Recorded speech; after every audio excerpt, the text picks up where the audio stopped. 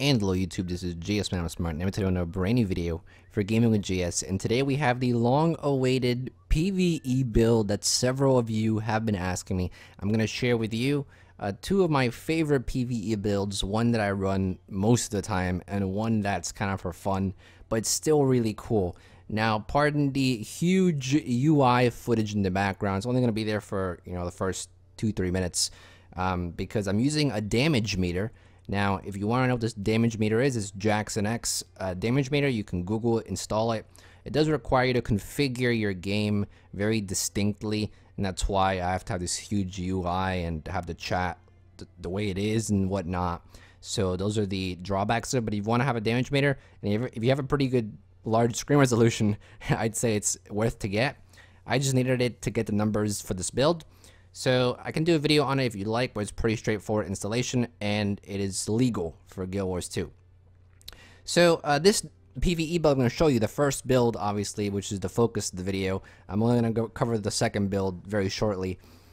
But the main PvE damage burst Ellie build is super powerful. I love playing this on my Ellie, regardless on the area, because you can hit up to 14k damage.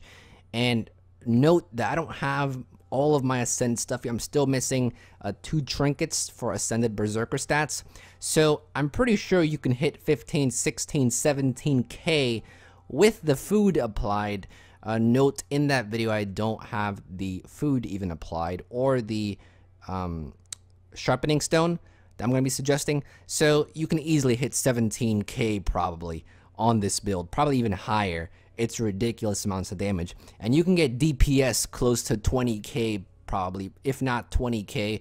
In footage you'll see that I've gotten DPS to around 19k, 14k, 15, 16k. It's crazy. And even if you're not hitting those high damage spikes of 14k, 15k on highest hit, you can still do 10k average, 9k average, and you'll still DPS overall. With all of your damage combined, you can get well past 15k DPS, which is insane. So I'll go over the build right now. We're gonna go back to the normal UI here. As you see, we're standing in Queensdale, and I'm not sure if my microphone just caused some weird noise, but apologies for that. But essentially, we're running Staff. Obviously, Staff is the power Ellie build. And I'm gonna go over the skills first. I'm pretty sure you guys know how to use the skills, so I'm not gonna go over that really. But this is Tempest. Be aware, this is we are using Tempest for maximum damage. If you don't have Tempest, I can make a separate PvE guide for just Staff non-Tempest. I can take a look at my old guide that I used last year, well, my old build, and I can make a video of it. But essentially, you want to go now for your heal. You can either go the Wash the Pain Away, which is a really powerful group heal. However, having Arcane Brilliance isn't bad either, because it gives you another blast finisher, so you can get huge heals, or you can give Might. But I just like Wash the Pain Away because it really works well when I'm in a group, and it's a really powerful heal. Signet of Fire is a must, increases your precision, and that's always good. We have higher critical chance. Glyph of Storms, really good if you want to get some, especially on lightning. Well, air, I mean, not lighting, air. You can burst out some vulnerability and then overload air, some more vulnerability, which makes everyone do tons more damage, so very useful. And if you want to go on fire for just extra burns, great too. And for your aura, you sort of want to, this is sort of a situational, I guess. You could use Arcane Shield for some more defense. You could use Conjure Ice Bow, Frostbow, for enemies that have large hitboxes. You could use that. It does a substantial amount of damage. Just make sure you Lava Front first, and I'll go over our rotations in a second and what's the importance of Lava Front.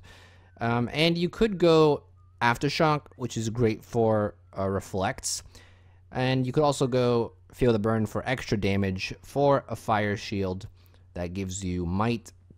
So I like to go Fire Shield for the extra damage. However, if you're going against someone that is shooting at you with projectiles, you definitely want to go Aftershock, because it does still do damage and it reflects damage. So damage output will be pretty good there. So depending on what you like, you could use Frostbow, like I said, still, but just these 4 I would recommend.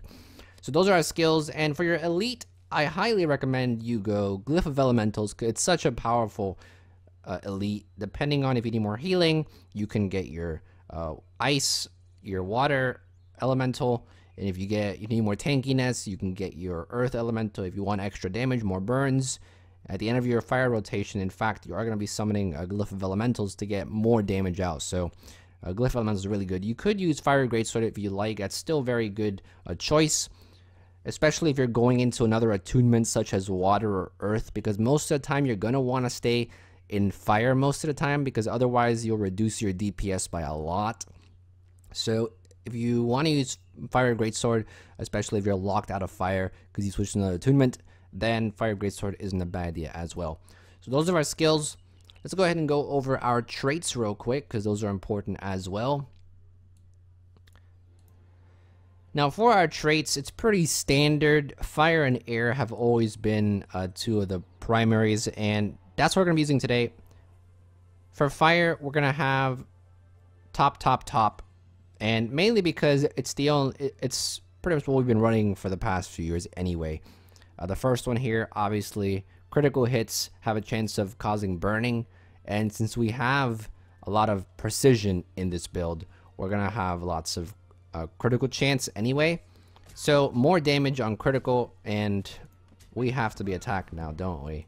Let me go to a safer spot so we can actually do this build without being interrupted. Okay, so we should be safe on the side of the road here. So yeah, first trait here is just for getting more burns out, longer burns, and more damage, because we have such a high critical chance anyway. The second one, once again, just a damage boost. This is the only one you would realistically take anyway to get more damage out. And the last one, which is very synergizing with our lava fronts, make them last longer. So this is basically what you want to run fire. It boosts your DPS, it boosts your lava fronts, and it just boosts everything damage wise. Now for air, I'm going to be picking bottom, middle, top. I have seen variations of this. I have seen people go bottom, top. However, I feel like you get a lot more damage with this middle one, but we'll get there in a second. This one is clearly the winner here. Gain ferocity based on percentage of precision. So ferocity makes you hit harder on a critical hit, which is always good. We want to have that for more damage. And for this last one, we want to have top here, because damage is obviously increased. Whenever you see damage increase by 20-30%, you obviously want to take that. Now for this middle one, the reason why I'm taking middle here is because we have faster recharge rate, which is good for applying more vulnerability, which is good for applying more damage then, and we get a precision increase, which makes us crit more. Now, increasing precision on an elementalist is never bad, because you're never going to be hitting 100% crit. You're never going to be criticaling on every hit. So boosting your precision is never a bad idea, so you may as well get that. Now, you do have the option of running this trait here, going bottom, whenever you're stunned, or whenever you surround yourself with a shocking aura, you do more damage. So that's a 20% boost. However, we don't really have a main source of a shocking aura, and this one is on a cooldown, I believe, isn't it? It should be on a cooldown, and it's only when you're stunned, and essentially you're going to be far away anyway as an LA. You're going to be hitting from the back, so that's at least how I play the LA. I play it from far range, and I tend to do a lot of my damage from far away, and I try to kill before they get to me. So I like to use the middle trait here for precision anyway. Now here's where Tempest comes in and makes this build a lot more powerful. The first trait here, you can pick any of these really, but I like this one because it gives you an extra aura, and for fire, it gives you an extra fire shield, which gives us more might, and it's just generally fairly good. So this one right here, you could go, actually this is the only real one. When you're overloading in fire, it gives you stability, so you can get more damage out without being interrupted.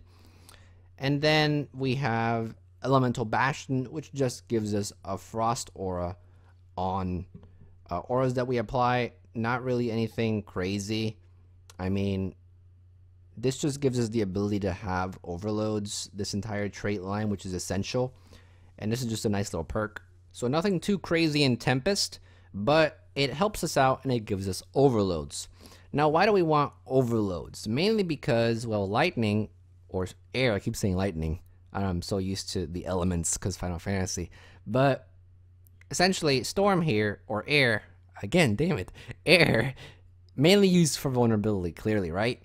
And then fire here, this is the cool thing. We're able to double up on our lava fronts and do a lot more damage with our overload fire, because essentially what you want to do is, let me show you the rotation real quick. Let me go to a harder area. Let me go to Verdant Brink, let's say, or Auric Basin or somewhere, so I can show you an example of how you want to do your rotations. Now, while we go there, essentially what you want to do is you want to lava front whenever you can. Because lava fronts last longer, because lava fronts are being boosted by our traits, and because overload fire works very well with a lava front and all your other abilities, you want to lava front as much as possible. And in between lava fronts, you want to either meteor shower or overload fire, or do auto attack fireballs, and that will give you the most amount of damage out of your rotation as possible. And if everything's on cooldown, Glyph of Elementals for the Firebird that does more damage, more burning, so an extra boost there. So we finally made it to Verdant Brink. Let me head down and show you a quick. So we're gonna fight this guy right here. Hopefully I don't die. So you want to start off on air, and the reason why is because so you can get vulnerability off first. So like this, vulnerability, then you want to use overload air, then fire, lava front, meteor shower, and yeah, we just got knocked down, so let me heal real quick. And he's actually being killed really quick already. But lava front, meteor shower, which will boost your damage. Lava fronting and then meteor showering will boost the damage of meteor shower. But check this out. Here's a synergy between the lava front and the overload fire. You can lava front here, then overload, then lava front again when this is over. Double ups on our lava front. And as you see, we have this whirling fire tornado sort of thing, which does even more damage and does more fire damage, more burning, and it's just really cool. So lava front and overload fire works very well together if you do them one after the other and then add another lava front. You can double up and it makes it really powerful for you. We'll do it here again. We can do lava front, overload, and then by the time we finish overloading, we can lava front again. And as you see, we have that whirlwind of fire, which just does a lot of more damage as well, and increases your DPS altogether.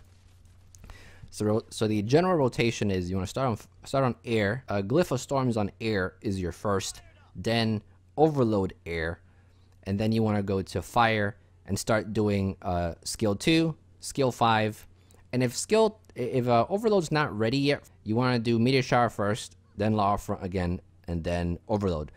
That's how you want to do exchange between doing this, and when everything's on cooldown, you basically want to do Glyph of Elementals. And that's how I've been playing this build for a long time. Now you could do Fire 3 and Fire 4 if you have like nothing else to use, so that's fine, and by that time everything else should be back up. But try not to go out of the fire attunement unless you have to. Don't go into earth unless you need to blind, unless you need to reflect. Don't go into water unless you need to heal or you need to cause chill damage, which really isn't really needed. Try to stay in fire as long as you can because it does provide the most amount of DPS. So let's take a look at the gear. We've gone over rotations, we've gone over skills, and we've gone over traits. Now the gear, like I said, it's not complete yet for me. However, I'm running full berserker everything. Now I have seen people who have used assassin trinkets, which you could do, I guess, because it increases your ferocity from our air trait. Or you could just run an assassin weapon and 2 assassin trinkets, 2 assassin earrings and a weapon, and everything else berserker to sort of min and max. However, I just like having a huge amount of power. Entirely complete with this build, with the correct food, with the correct sharpening stone, with everything berserker ascended material. I'm only missing, what am I missing here? I'm only missing these 2 right here. 2 accessories I'm missing, and I need guild commendations. I have like 8 guild commendations right now, so I need 4 more to get one of these and another 12 to get another. So once I get the 2 other berserkers accessories here, I'll basically have this build complete, because I even have the ascended Madri backpack here. So once you have everything berserker, you have your food, everything else, you can be close to almost 3,000 power which is insane. You have like 2,900 and something. So that's really crazy. You have a ton of damage.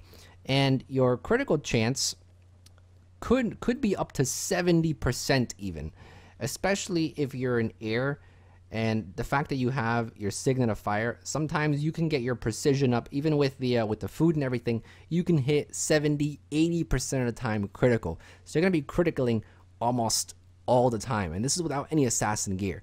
So without any assassin's gear, with just all berserker and with the correct food that I'll go over in a second, you can have almost 75% chance crit, which is really good. 3 out of 4 hits are going to be crit hits. So that's what I'm running. Now for sigils on the weapon, I'm using Sigil of Frailty and Sigil of Force. However, I do recommend that you get Sigil of Accuracy, because we're not using any assassin's gear, and it is good to have assassin's gear for like some things. I guess if you want to min-max, I just like having a lot of power. I like the power focused Ellie. So I'm definitely gonna change the sigil to Sigil of Accuracy and Sigil of Force, so we have damage and more precision, so to do more critical damage, for critical chance I mean. So I would definitely recommend Sigil of Accuracy and Sigil of Force. And for your runes of the Scholar, period. That is the only great rune for this build. You get tons of power, tons of ferocity, and extra damage while your health is above 90% is extremely good. And these can be a bit expensive, so I recommend you save up, but they're definitely well worth it. Now for your infusions, as you see, I have not even have any infusions for my armor because it's super expensive. But for infusions, you want to get precision infusions. For your weapon, as you see, I already have my 2 precision infusions, so my weapon is completely maxed out already. I just gotta change the sigil. And for your trinkets, once again, you want to have precision infusions. Like I said before, it's good to boost the precision on an Ellie because you have more crit chance, and precision boosts that. So if you want to go precision infusions rather than power infusions, that's a really good thing to do. If you don't know how to make infusions, I believe I have a video on a channel somewhere. I'll link it on screen right now and in the description if you don't know what infusions are and how to make them and whatnot. So there's that.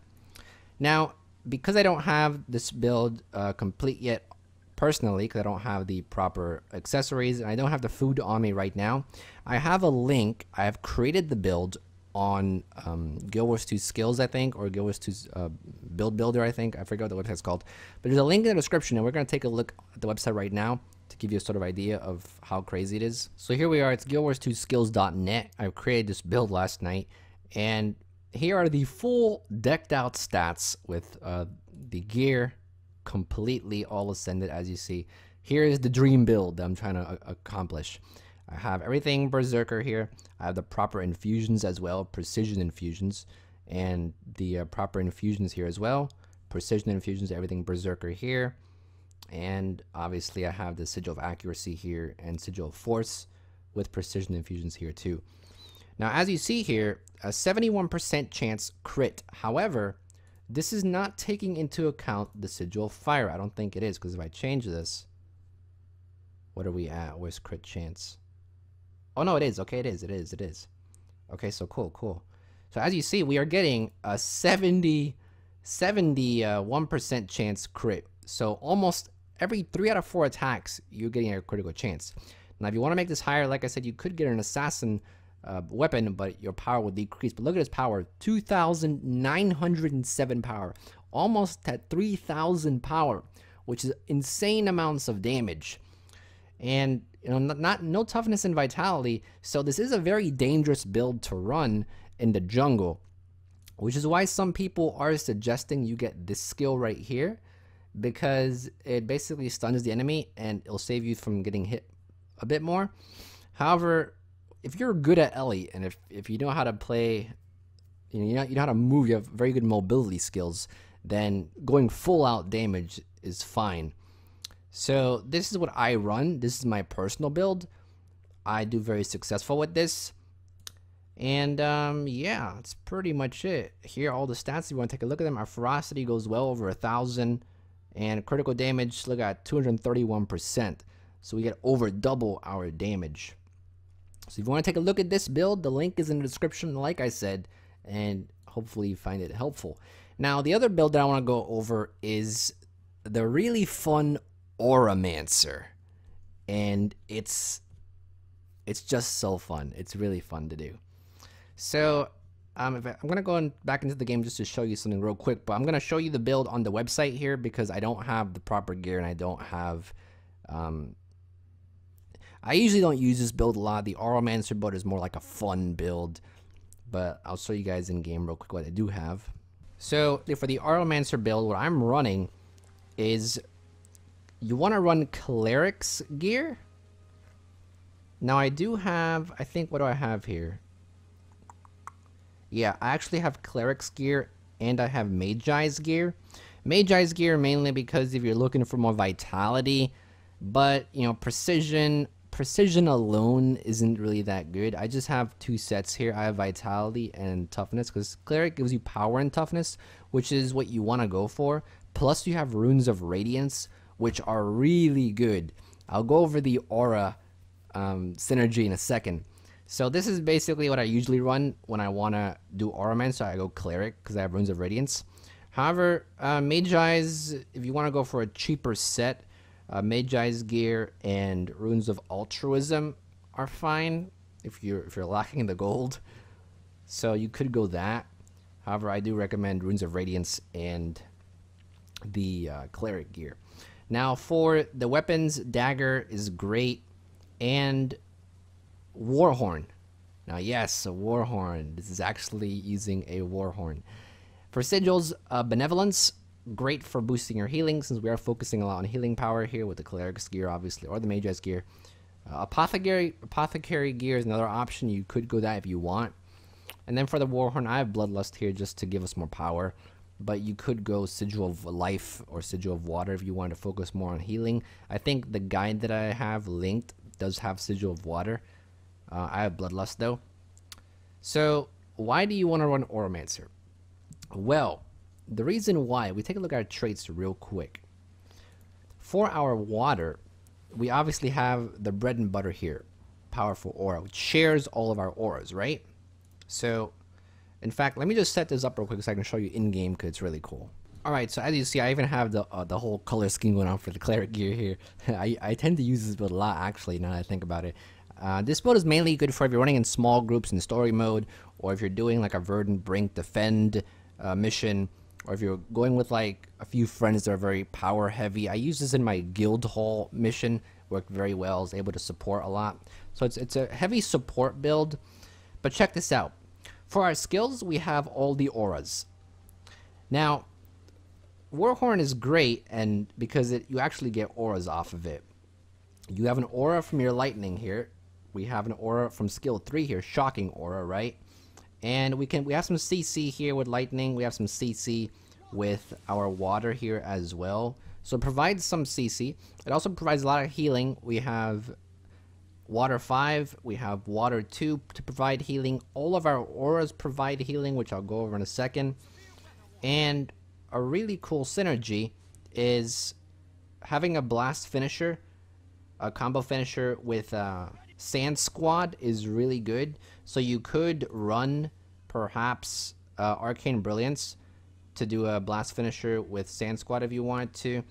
Or a lot of our water skills can have a finisher with Earth 4.